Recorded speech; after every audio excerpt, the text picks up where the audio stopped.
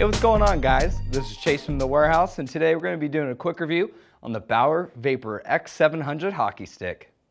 So we've got rounded corners and just slightly concave sidewalls, and it gives you a little contour feel in the hands. Now it also is a little smaller overall diameter than, say, a Supreme or a Nexus, so this allows you to roll the wrist easier, a little easier to dangle with. Now, as far as the construction goes, this is still a fused two-piece, but it's using a higher grade exposed basket weave carbon fiber that you can see kind of shine throughout the entire shaft here.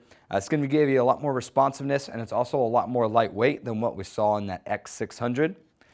Getting into the taper, this is where we see the new QRT technology, which stands for Quick Release Taper. Totally redesigned, and this is the first time that they have strayed away from the IntelliSense technology since the X60. Now, this was an engineered and aggressive kick point, low kick point that goes into the blade. You can kind of see how it definitely changes in shape and size. This gives you an extremely low kick point, so it's really easy to quickly load it up, and you're getting those pucks on net a lot quicker than ever before. Now, getting into the blade, this is where we see the Pure Shot blade profile, and this is just extra material reinforcement between the blade and the shaft. And now on those big shots, and make sure that your blade face doesn't open up, make sure it stays square to the target, giving you good accuracy. And then as far as the blade goes, this is where they're using their 3K exposed carbon fiber. Now this is going to offer a lot more responsiveness and pop than what we saw in the X600, but most importantly, it's also a lot lighter. So what this does is that it pushes that balance point up and gives you a much more balanced overall feel.